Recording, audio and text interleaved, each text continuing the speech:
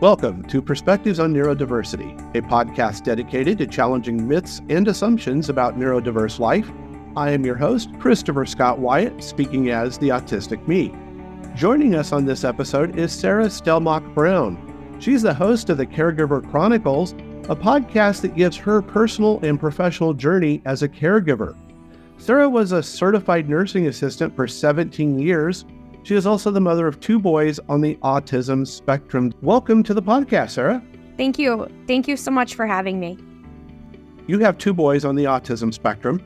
My oldest son is 12 and my youngest son is 8. When did you and your husband find out that your boys were on the autism spectrum? So my youngest son was diagnosed at 2. Just before his second birthday, we were pursuing the process of a diagnosis for him. He was very delayed with all of his milestones as, a baby and a toddler. Around a year, he still wasn't quite crawling. He wasn't really verbal. He was making sounds, but not words. About 15 months, he started tiptoe walking. We had a doctor's appointment at that time. We took him to the doctor, and the doctor was like, I think we need to pursue, an evaluation and at the very least do birth to 3 for him.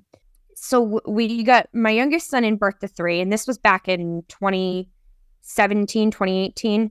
We got him in birth to 3. They came in our house. They put a paper in front of us, 7 signs of autism in a child under 5. And 6 of the 7 things described him.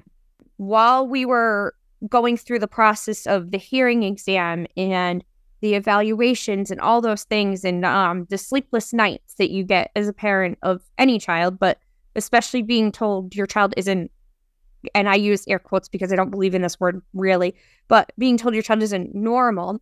I was doing research on autism, and there were a lot of things that I was finding that was like, this is my younger son doesn't do this, but my older son does. Aversion to textures and foods, aversion to certain feelings, meltdowns, my older son, and over like the littlest change in routine where my younger son seemed to be more okay with it and my older son just couldn't handle it. So we then pursued an evaluation for him, and it was 2nd grade, just before he turned 8, that my older son was diagnosed. So they were both diagnosed just before the COVID pandemic. Yes. You were a certified nursing assistant, and then the pandemic hit. Yes. How did this lead to the Caregiver Chronicles podcast?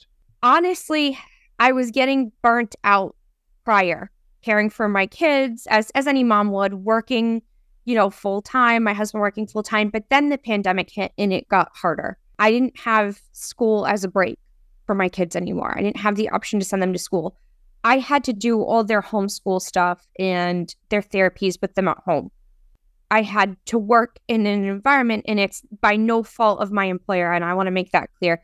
The pandemic hit long-term care facilities very hard. That's no secret, and that's no fault of my employers. It's no fault of any of the staff or the residents. But I had to work in an environment where my residents were suddenly isolated. Everything changed, and it was hard, and I couldn't eat. Like eating, there was no time to cook. We were ordering Domino's every day. I was exhausted. I was also on the back end helping my mom care for my grandmother as far as like coaching her and giving her advice. So I was watching my kids decline because I'm not a teacher or a therapist or an expert on anything. I was watching some of my residents struggle and decline because of isolation. And I was watching my grandmother decline from a distance, and my mental health just tanked. And I told my husband one day I just couldn't take it anymore. I couldn't see a light at the end of the tunnel. I couldn't see anything getting better. And I told my husband I wanted to die. And I meant it. And I was wise enough to reach out for help in that moment and go outside and reach out to a text crisis line. And I reached out to 988 and I spoke to somebody. And it's so important. And I recommend just, if you're feeling that way, if you're feeling hopeless in caregiving, reach out for help, please. And don't be ashamed of it. After I had gotten the help and kind of started to feel better and gotten support and got back into counseling and all those things I needed to do for myself, I was able to then tell my husband, I think it's important that we share this story, that we reach out to family caregivers who are struggling, because I know I wasn't the only one going through it. I know I wasn't. And I had different and unique perspectives on caregiving from different avenues. And that's kind of how Caregiver Chronicles was started. From probably one of my darkest days, it really turned into a light for me. During the pandemic lockdowns, those of us with children with special needs, challenges, differences, whatever you're comfortable calling these situations, we had to manage our children 24/7 instead of getting any break at all. And that does take an emotional toll, not just on us individually, but on our relationships with our spouses, on our relationships with our children, because we're exhausted. So how did you deal with that exhaustion when you couldn't get away? One of the things that I learned through counseling and through Caregiver Chronicles and just through everything was how to fit self-care in little tiny pockets of my day. And I also learned that self-care is a term. It's a term that's stigmatized, and we need to get rid of the stigma for it. Self-care does not have to be expensive. It does not have to involve shopping sprees to nail salons. It does not have to be time-consuming. It doesn't mean you're sitting and meditating for hours. It can be 10 minutes of putting your favorite song on and dancing in your kitchen. It can be watching a movie as a family and just sitting down and ordering pizza and having a lazy day. Or going for a walk. Just going for a walk with your kids or something like that, or the person you care for. Anyone can find these little pockets and moments for self-care. It's really hard to when you're so down in the dumps. But if you can find a way to get 3 minutes to play your favorite song or incorporate a dance party, start a dance party with your kids if you like music, anything. And you have a similar situation to ours. You have the 12-year-old and you said the 8-year-old? Yes. They're very different. They are both on the autism spectrum, but they are very different people. Oh, absolutely. Can you explain those differences? My 12-year-old son is very intelligent. His report card that just came out a couple weeks ago, his lowest grade was a 95. He is one of the smartest kids you'll ever meet. He's the highly intelligent kiddo. He loves guitar. He loves music. He loves chess. He just beat a teacher in a game of chess blindfolded. That's my 12-year-old. Making friends, not so much for him. Not a thing for him. He's working on it. We're working on that. Social and emotional control is his big struggle.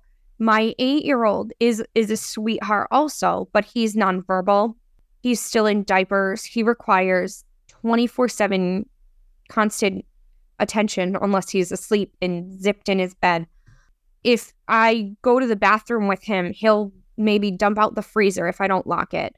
If I leave a door unlocked, he will take off. It's just where my 12-year-old, I can leave him home alone for like an hour while I take my 8-year-old to therapy. There's just a big difference in their abilities and things like that. And so that kind of gives me a little bit of a struggle with juggling, but we do try to do our best to find activities we all enjoy.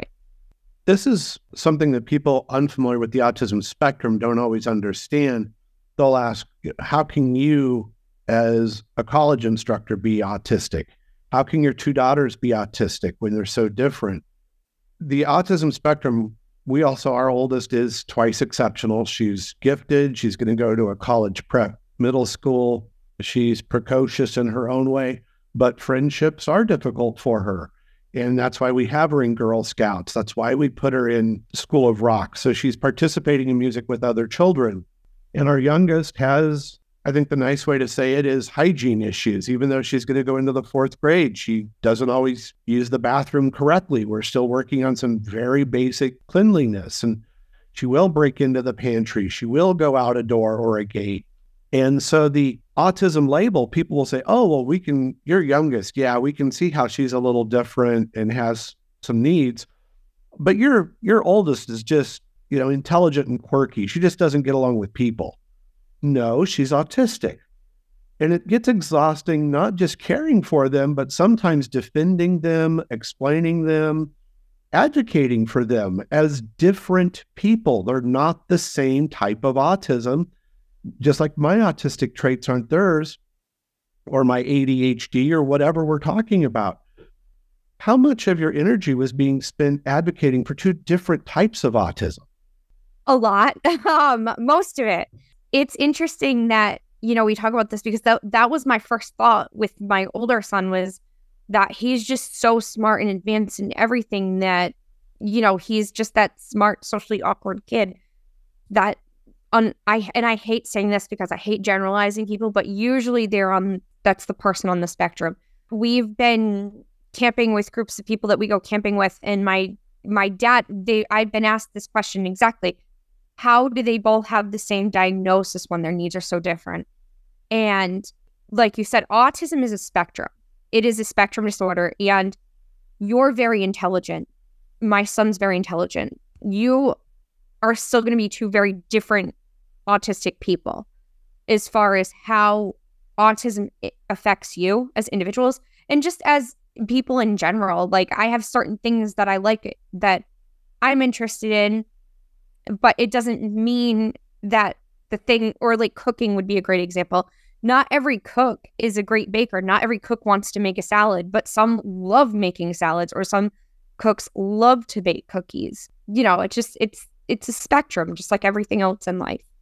And you said you had to explain to your family what the autism differences were. And I think that's something that many of us go through, because even within our families, there can be a stigma. And then that's also exhausting, trying to explain even to family members what our children are. How did you approach that? Honestly, and sometimes, unfortunately for me, I have a very supportive family. When the diagnosis first came with my younger son, there was a little bit of a pushback from my family. Like, how can that be? They're so smart, and there had to be some education, but not just on my behalf. I'm fortunate my younger sister is a special education teacher and has her background in early special education. So when I would say, like, no, just intelligence doesn't mean not autistic.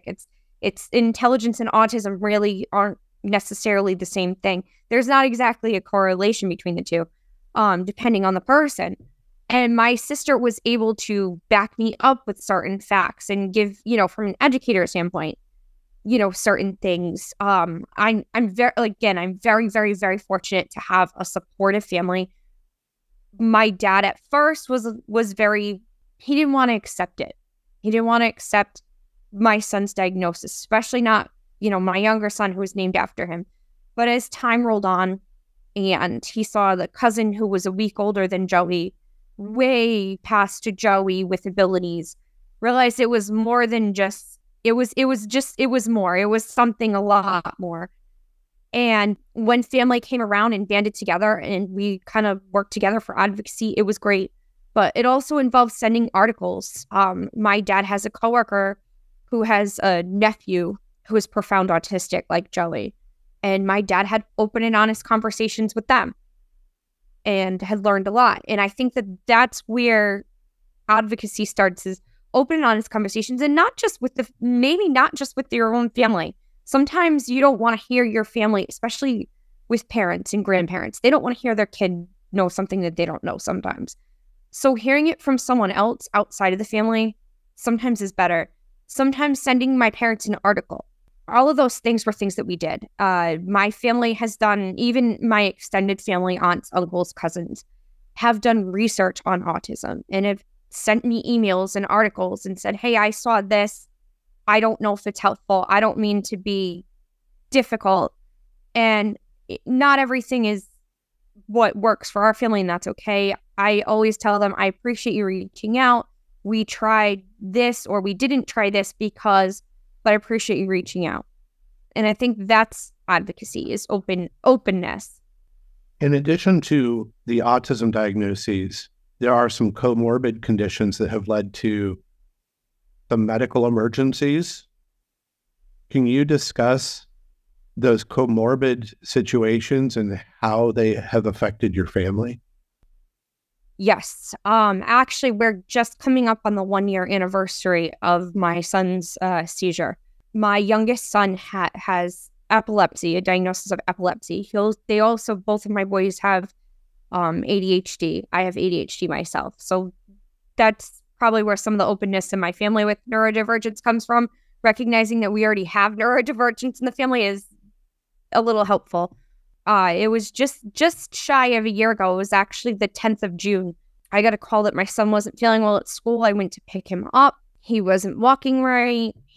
I went in his room. I put him in his bed to lay down. I went to get Pedialyte because he had vomited. I thought maybe he ate something because he was acting kind of weird. I was calling poison control, trying to figure out what he could have ate from my yard. And I went in his bed to check on him, and he was just stiff. And this was like a matter of seconds from bringing him home. I don't even think it was 5 minutes. And he was just laying there, and he was just stiff. And his breathing had changed. His eyes were open, and I hung up with poison control, called 911. They came, they took him to the local hospital. The local hospital airlifted him to the closest children's hospital, which was in Rhode Island. From there, I then spent my next few nights, instead of sleeping, researching autism and epilepsy. Again, I have very supportive parents. They were camping at the time, and I told them Joey is being intubated and airlifted to a children's hospital. I kind of need you guys. And they packed their stuff up and got home as quick as they could. They got right to the children's hospital where I was. I called, my parents were away. My sister was teaching. I called my aunt. I need you to come get Remy. I'm with Joey. This is going on. My aunt, I'll tell my boss my day's over. She came and helped with my older son. It was another layer of stress and fear, especially with my nonverbal child being epileptic now and him not being able to tell us like something's wrong. It was a whole other level of anxiety and guilt. And, I remember looking at that day and thinking, what did I do wrong? And they asked me questions in the hospital, like, are there drugs in the home? Well, of course not. Is there alcohol in the home? I'm normal. I have beer in my fridge, but my fridge is locked. And it's in a can, or it's in a bottle with a bottle opener. He can't open that. It just, all these questions. And, did I do something wrong? Did I leave a chemical out? Was this my fault? I can't tell you how many times I ask myself that question. Even still, I have moments where I look around my yard, like, what plants are toxic? Like what could have caused this? And the fact of the matter is, they still don't know. He's doing very well on medication. I do want to say that. He hasn't had a seizure since then, but it did change, and it made it scarier for my parents to care for him now, because now there's medications involved in his care to prevent seizures. And, what do we do if? And there was that fear. On Caregiver Chronicles, you talk about things like this because you recognize that a lot of us go around with this guilt, with this exhaustion, and you wanted people to know they weren't alone. How has doing the podcast helped you? It's helped me tremendously, as it's opened avenues for me of not just letting go of the feeling of not being alone, not just letting go of the caregiver isolation, but also I have learned so much from my guests. I'm fortunate to have amazing guests on every week, and they share their stories, and there's so many guests that I can relate to, even if I'm not caring for somebody with that particular disease or illness or whatever it is, because we have people come on from all different caregiving aspects, and I don't care who you are. We're all one tragedy, trauma diagnosis away from becoming a family caregiver or needing one ourselves. And so it's kind of giving me an outlet that way. It's connected me with resources. It's connected me with families. And it's given me a sense of pride, and it's giving me something to look forward to. You mentioned that you've had people who care for family members with a variety of diagnoses. Some forms of neurodiversity happen later in life, whether we like it or not. Alzheimer's, dementia. We are all, as you said, just a step away from something happening. How has hearing those stories opened your eyes? A lot, because, well, again, I worked in long-term care for so long, and it was very rare we'd see someone under 60 in long-term care. So my views on caregiving was mostly at senior citizens. It's mostly, the senior population. And that's not true. I've spoken with spousal caregivers who've had spouses in accidents, a lot of parent caregivers, and a lot of parent caregivers for kids with different things. And it's reminded me that everybody is going through something pretty much. The number of family caregivers out there, I think it's like 30% of the population identify as family caregivers. It's probably higher. It's probably a higher number. We just don't realize it and it can even be a temporary battle of a family caregiver. You could have a situation where, your wife broke her arm and she can't go to the bathroom by herself temporarily because, her arm's broken. And that can be exhausting on you as a spouse trying to balance everything. It could be a situation where, maybe your significant other or your child has cancer, but it's curable, but they still have to go through the treatment and the patterns. So it can happen in an instant. And it just really wakes you up to that. I'm thinking of our family right after the girls arrived in our lives. My wife was diagnosed with thyroid cancer, and I had to fly solo for a little bit more than a week or two. When she's had to travel, I become the solo parent. We're pretty good at trading off because we've had to be. When she was getting treated for the thyroid cancer, that was difficult because of the uncertainty. You want to shield your kids from that. I recently had a medical emergency. It was in ICU, and my wife brought the girls, and that was upsetting and traumatic for them. We are all just one or two steps away from that ICU visit or that cancer treatment or whatever.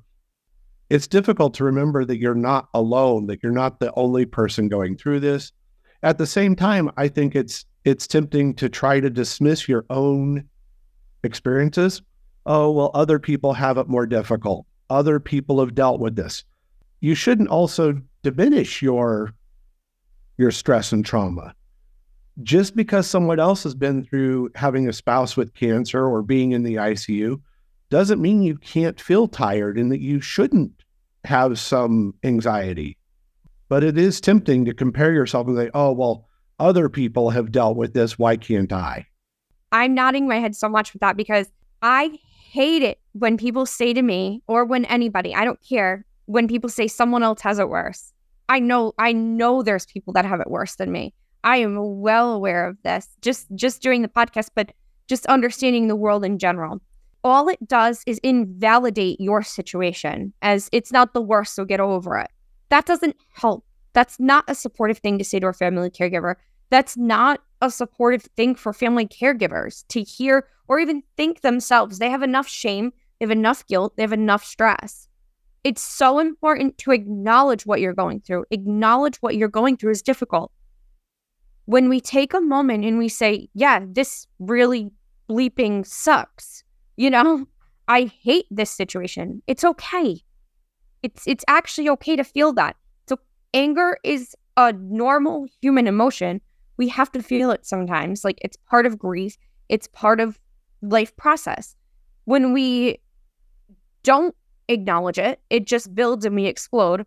Or when we just kind of let it sit there and do nothing with it, it gets bigger. If we acknowledge it, yeah, I'm pissed off right now. I'm mad. I'm frustrated. I don't like my situation. And then we do something to cope with it, whatever it may be, whatever makes you feel better. Do something to cope with that anger. And then you can kind of move on and start to work on being proactive and things like that. But to just ignore it, to ignore your anger, to ignore your sorrow, to ignore your frustration, it only makes it worse. That temptation to compare your situation to other people and then to feel bad about yourself, it's so easy to give into that. I see families with severely disabled children, and I feel like I should be so lucky. My family is fine. Oh my gosh, why do I feel tired? But I do feel tired running two kids to all these therapy appointments and back brace and OT, PT, speech therapy.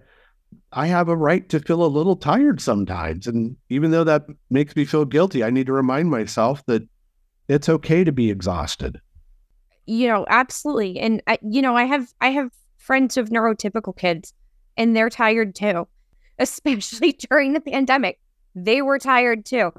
It's okay. And when my friend doesn't want to tell me about her day because she knows my day was worse or she knows I have it harder, I tell my friends, like, listen, tell me about your day. Like, I don't care if you had a bad day. My bad day, my worst day may have been worse than yours when in the grand scheme of things, but call me and vent anytime. I'm here. You know what I mean? Like, that's how I feel as a friend, as a person. Like, and who knows, maybe the person you're venting to has some wisdom or something that they can share to help you get through it, or even just to laugh. You know, sometimes you got to compare notes as parents and just laugh at your situation because there's nothing else you can do. When you started Caregiver Chronicles, you started recording even in the family truck. You started this really just on an impulse. Were you just at the point where you said, I have to do this? Yes, I was really, initially I wanted to start a blog. However, my husband, Jeremy, he works in media and he was working outside of the home during that time too. And he was also burnt out. And he was like, I can't edit your writing. He's like, I love you. I love your speaking. He's like, your writing is horrible. He's like, it's definitely your weakness. He's like, what if we do a podcast instead? And we didn't really have fancy equipment. We're not wealthy. We're not a wealthy family by any means. We never pretended to be. But we did. My friend came over and she hung out with my boys for a little bit. We sat in the truck on our phone and kind of poured our heart out. I started with a notebook writing down episodes of what I wanted to talk about. And then it got to a point where I started inviting people to come on the show and inviting guests. My first couple guests, I think, were friends. And then from there, we started finding other podcasts and other podcast hosts and recording with them. And it just turned into a thing bigger than I imagined it would ever be. And I'll include links to Caregiver Chronicles for Spotify and Apple Podcasts in the show notes. The episodes you've done, they have varied. As you said, you have had lots of different perspectives on. That's an interesting approach. So you're not just focused on caregiving for autism or caregiving for older parents. You're doing all caregiving. Yes. And I think it's important because, you know, as parents of autistic children, my parents are going to get old someday. They're either going to die. One of two things is going to happen. You're either going to die young or you're going to get old. There's kind of no in between. It's one or the other. And there's a good chance, because they're both pretty healthy, that they're going to get old and they're going to need a caregiver at some point in time. And I know with my experience, again, working in healthcare, helping care for my grandmother and with my kiddos, that I'm probably going to be their primary caregiver. I have a sister. She's wonderful. She might handle the financial stuff. I might handle the physical stuff. I don't know. You know, whatever mom and dad and us sit down, talk about and plan. But I know I have in-laws who are older. Are they going to need help someday? How are we going to manage that? So many families have more than one medical condition in them or more than one thing going on.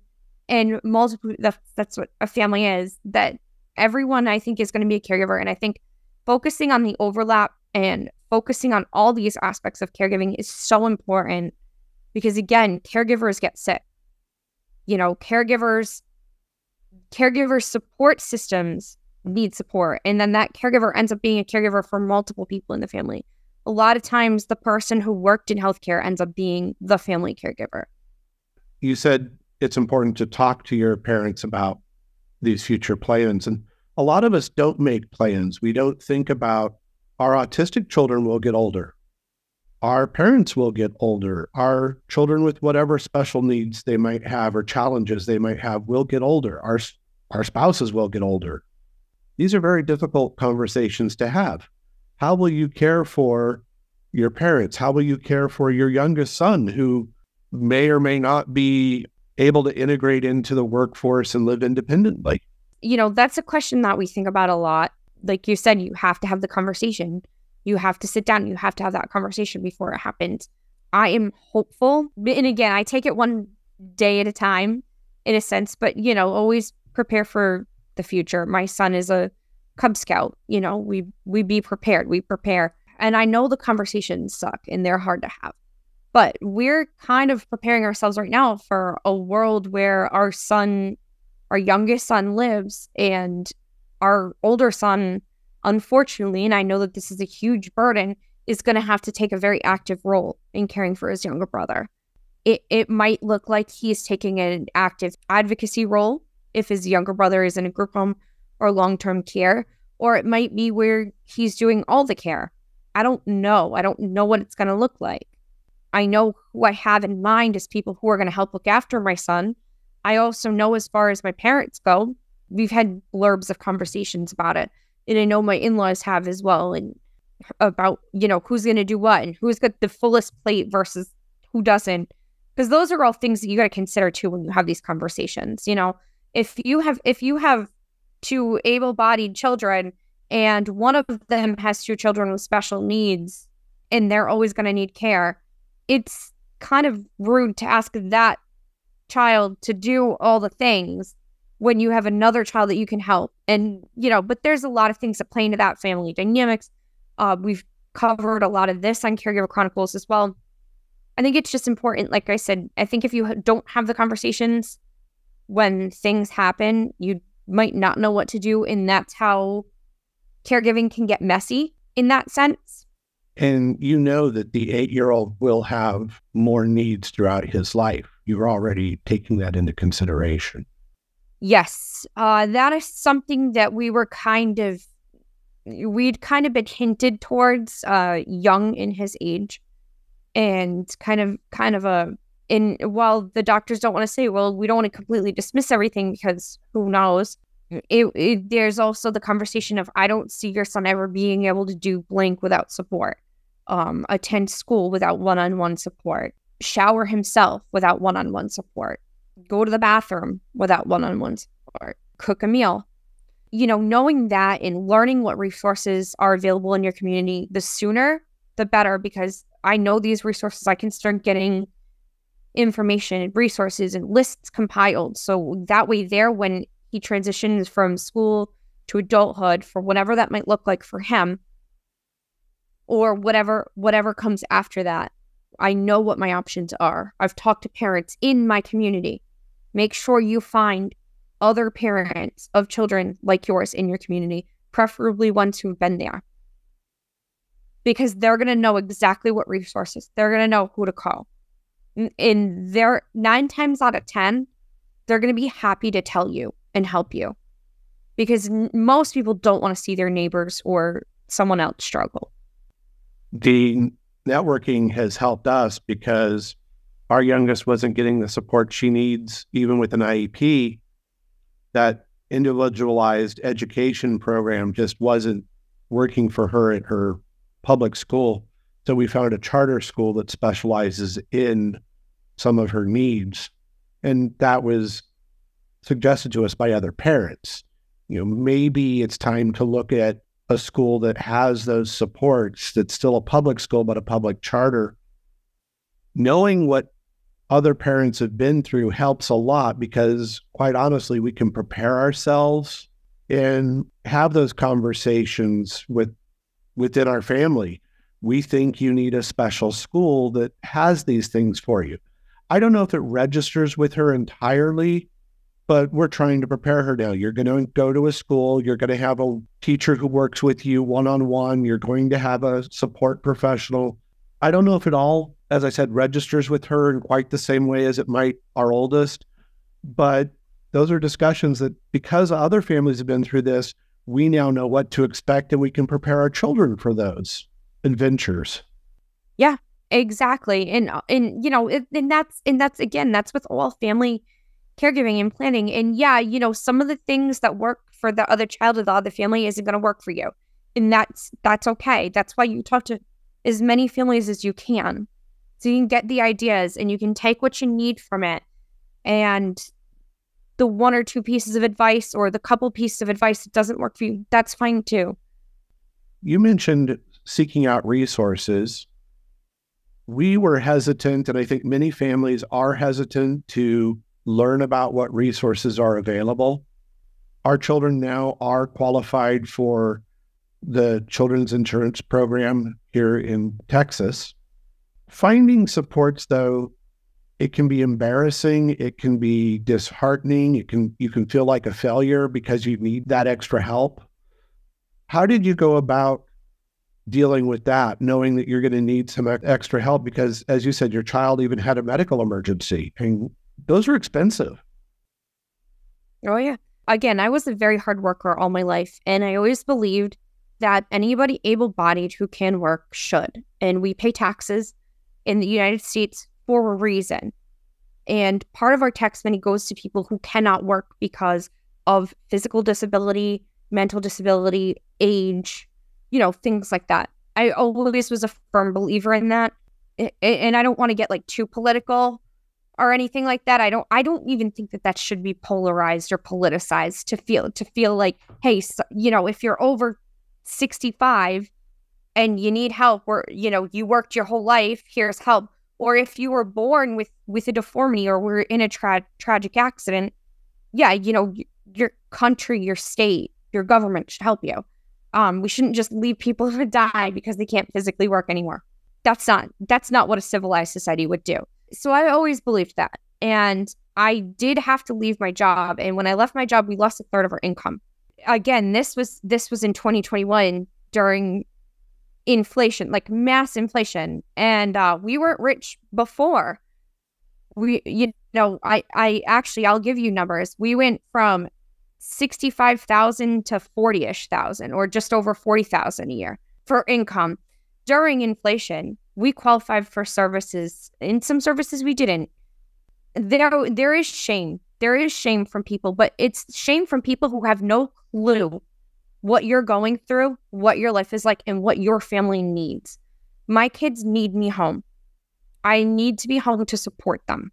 I get calls at least once or twice a week from the school nurse. Sometimes I have to leave home to go calm my son down, or to go check him, or to make sure, whatever.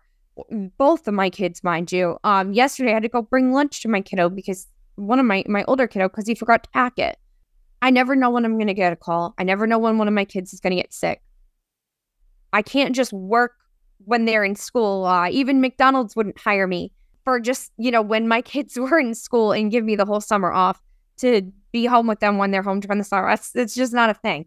So you find ways to make flexible income, which is something my husband and I have done. My husband's a very gifted writer and has talent. We're fortunate enough that we did manage to get a sponsor for our podcast. I joined Caregiver Champions. There's different things that you can do to kind of get some flexible income. I do work 1 day a week. I work as a receptionist 1 day a week, Sunday afternoons. That's my me time. But as far as applying for resources and the stigma about it, I don't care. I got to the point where I realized that I worked for 17 years of my life. I worked and paid taxes as a nurse's aide. I needed to leave my job early to stay home with my kids. We don't shame moms for being stay-at-home moms of little ones. My kids' issues got more intense the older they got. Why would we shame me for needing to take time off now instead of then? In the payoff of me leaving my job, actually, my husband has gotten a lot healthier. He went from working third shift to first shift.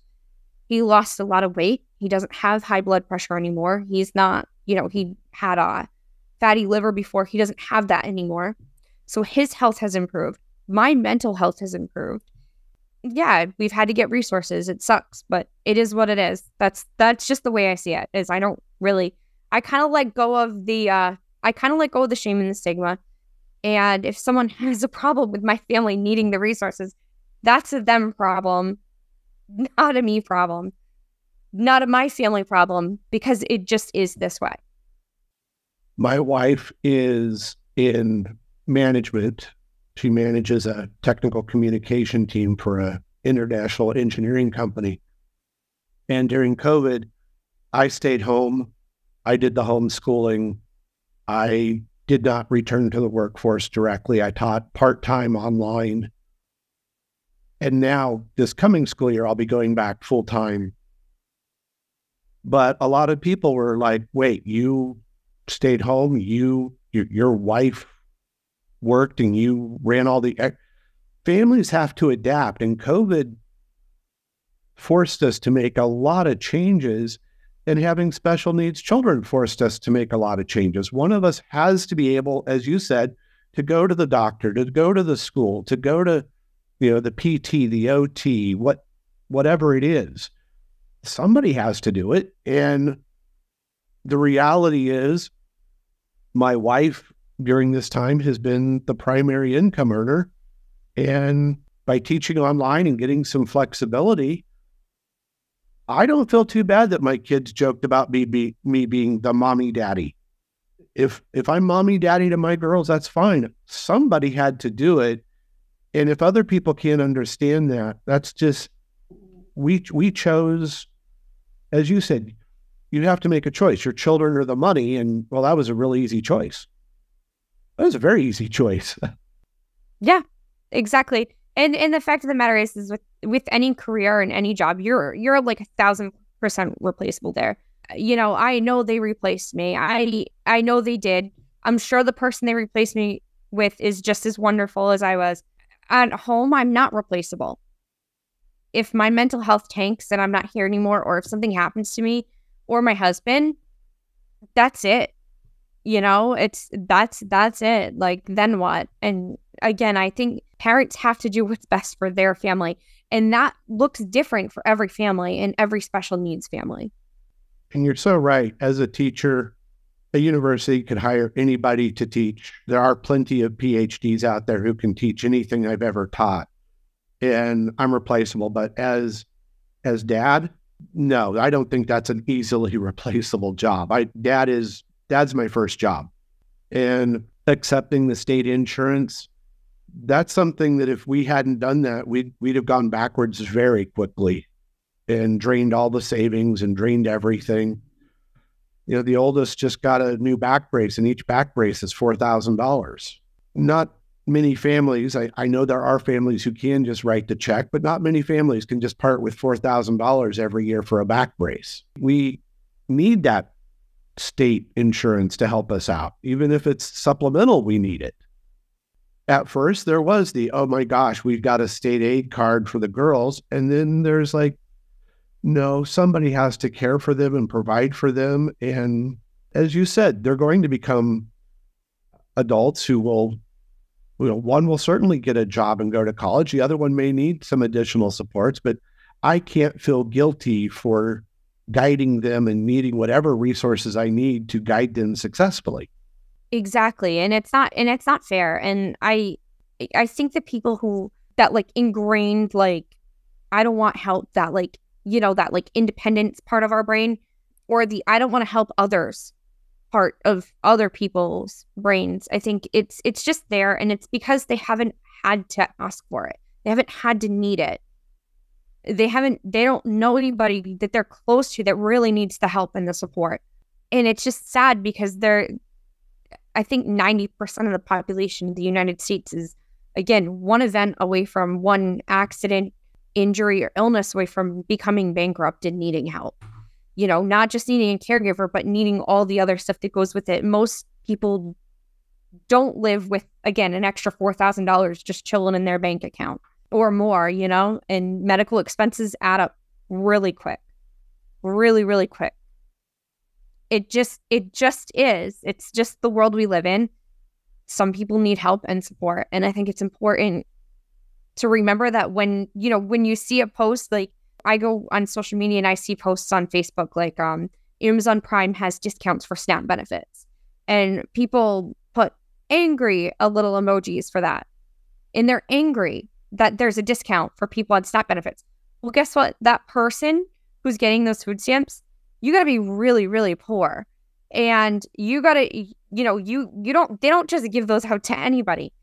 You got to be really poor. You got to meet the guidelines. And it's not even people trying to take advantage. It's actually, I think there's a good chunk of the military that receives SNAP benefits. Military families, there's most SNAP benefits. There is at least one or two working household, and then elderly and disabled people.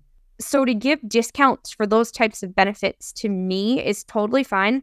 And if people have a problem with it, that's a them issue. They need to work on themselves and figure out why they're so angry that other people are getting help who need it. And caregiving, as you said, is a full-time job. And you're not always getting paid. You're not always getting state benefits for it, but you're caring full-time for someone who needs you to be there.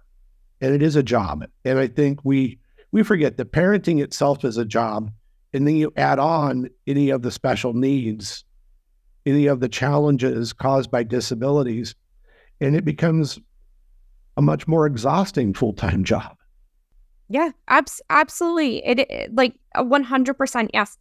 And again, unpaid family caregivers. If there was a recent study, it'd be billions of what we'd owe. Like if we actually paid family caregivers to be family caregivers, it'd be in the billions. By keeping our loved ones home and taking care of them at home, we're saving taxpayers billions of dollars. So if we need food stamps or Medicaid or whatever service it is for our families that we're staying home and taking care of, if we need those, we're still saving billions of dollars for this country by keeping our loved ones home. What's the future look like for your two boys? They're in public school? My youngest son is in public school. He is in an intensive learning program. So he gets a one-on-one and he's in a very small class that is catered to just students with disabilities. My older son he was outplaced from public school. They could not support his social and emotional needs. He is in a wonderful school that he's outplaced in, actually. It was probably one of the best things that's ever happened to him. He is in a school now where he's got 2 other students in his class and he can kind of go at his own pace. It's easier to make friends in that small group setting, and they encourage his interests and hobbies as well as his education. The future for my oldest one, I want to say the sky's the limit. His future looks very bright. He loves chess. I can tell you exactly what's going on this summer is a trip to the International Chess Hall of Fame in St. Louis and the Rock and Roll Hall of Fame in Cleveland, Ohio, which my younger son might not like the Chess Hall of Fame that much, so we're going to go to the zoo after. But the Rock and Roll Hall of Fame, we're all going to love that because music's our thing. But as far as their future goes, I think it just is a matter of taking it one day at a time, doing what's best for us, and trying to live happy lives. I want to thank Sarah Stelmach-Brown, host of the Caregiver Chronicles podcast, for joining us on Perspectives on Neurodiversity. Again, if you enjoyed this podcast, be sure to like it and subscribe, share it on social media. Don't forget to read the Autistic Me blog and follow our posts on social media. I am Christopher Scott Wyatt, speaking as the Autistic Me.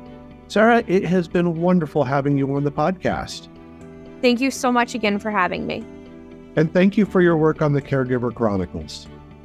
Thank you.